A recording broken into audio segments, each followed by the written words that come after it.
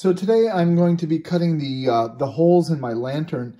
In my classroom, I have a couple of these cutters. They're round circle cutters. So if you're interested in cutting different circles, I have some different sizes you might try out. You can come borrow some of those.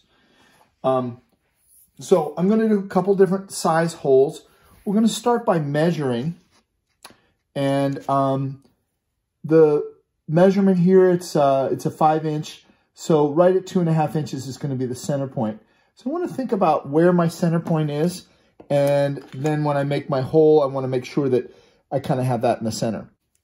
So what I'm going to do is I'm going to measure the top and the bottom of where I want my cutter to be. Okay, so we're going to start with this first hole, and I'm going to take the cutter and I'll put it in. And this, like I say, you just kind of twist it and you get these nice circular holes. I'm going to have to do that a couple of times. Okay, so I'm going to start with that. And then I'm going to have to measure. Okay, so to get the circumference of my lantern, I'm going to use a piece of string. And I'm basically going to measure from side to side here, wrapping it around. And then I'm going to take that same string and I'm going to hold it up to a ruler. And what I get is, it's a little over 13 inches, 13.5 inches. Okay, and so I want to do a pretty even lantern design. And so what I'm going to do is I'm going to split that into 4. All right, so kind of doing a little bit of a grid work. I've been using the string to create some crosshatch, trying to locate the center for my cross pieces. And I kind of want to have them all evenly spaced. So kind of marked them where I kind of want them up top and bottom, and trying to make just a really uniform, even, regular pattern as I make my cutouts for my lantern.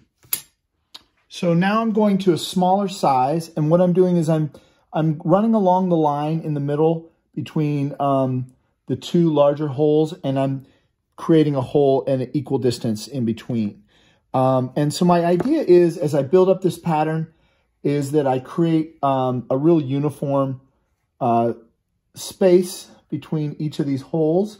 And later on, you won't be able to notice too much as we go through, because there'll be so many holes that it's pretty evenly spaced.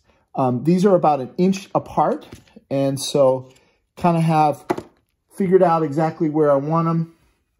And now I'm just going to come through and make these holes, kind of just a little bit eyeing it as I go, because I'm going to have a lot of different light coming out of the lantern when it's all done. So make it fun. I want to have lots of holes, and I'm going to have a smaller one too that will be tons of really small holes. We'll start with these, and then we're going to move to the smaller ones on the last part of the video here.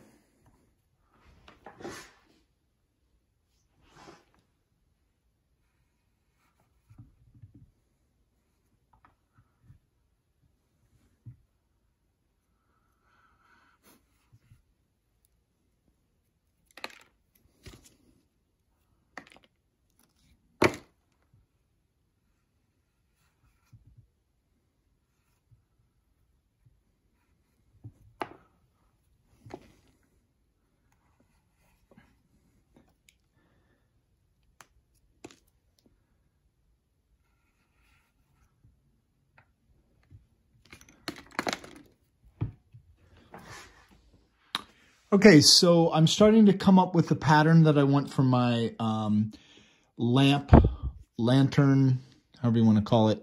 I bought this little, it's about an $8 lamp base.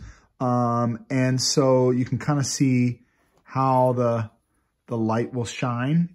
It's not really dark right now, but I'm really just kind of thinking about the pattern that's involved in the piece. How does this little base work? Well, basically there's a little light bulb here. Okay, and that screws into the lamp. And this is the base. And these were available. You can get those at a hardware store. All right, so I'm working on a pattern with the lantern, and what I'm trying to do is come up with something that is easy to repeat. So I'm using the smallest little cutter. Now the small cutter sometimes doesn't always push through, so sometimes I use a paintbrush to get it to go all the way through. The best thing to do if you do borrow a set of these is just to kind of go slow with it. And don't push too hard because you don't want to break the clay. The clay is pretty much leather hard, and leather hard just refers to sort of the stage where the clay is pretty much stiff and dry. You can't really do a lot of changes on the form, but you can do things like carve into it. You can do things like sgraffito. You can do a design in there, and then you can do things like I'm doing here, which is cutting out and making patterns. So I'm going to kind of reference you here. I started over on this other side, so I kind of did a little of that off screen to kind of think about how I wanted to do it. And I'm going to try to continue that pattern as we come in to the piece itself. So again, I'm kind of cutting the holes out, poking them through, and thinking about trying to make it as uniform as I can. Now, I'm trying to have fun with it too, so I'm not going to stress if the lines are not absolutely perfect, and you probably won't be able to notice anyways, because as you get into this a little bit more, you'll see that it kind of, there'll be so many holes that it won't be super noticeable. Little mistakes I live with. And I think it's important to live with little mistakes. Now, I could take the time and go and measure everything to the exact dot. And if you have the need to do that, you can also do that as well. So anyhow, that's kind of where I'm at with this piece. Going to continue that out as I'm thinking about finishing it up and making it look nice. And the nice thing about this too is just figuring out a bunch of little spaces where the light can come out. And you may have seen that other part of the video already where I show where the light comes out. I may have to do some cleanup on the insides of these holes as well. But that's the idea.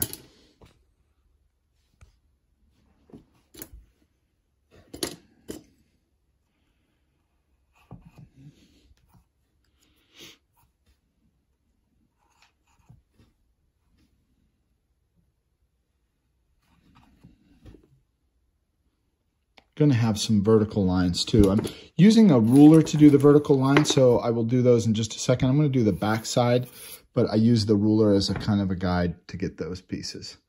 I will probably do the second one on this side. And what I did on the other side was figure out about where I want the shape and use the ruler to make an indentation. That's about the same. So we'll start there. So I had one on the bottom and then two on the top, okay? The two above it are kind of parallel off of those lines. So I need to make those first.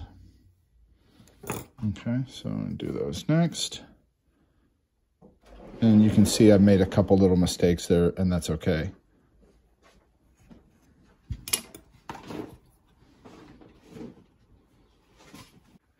So my lantern started off as a box, and this was kind of a lid. But what I decided to do is, because I need to put a light bulb in it, it makes it convenient to change the light bulb.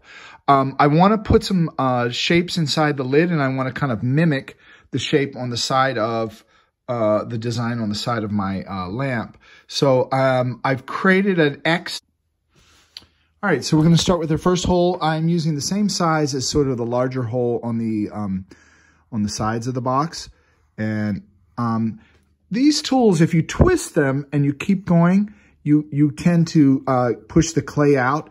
A way to avoid having a lot of cleanup on the inside is kind of pick that little piece of clay out, and you can pull it out.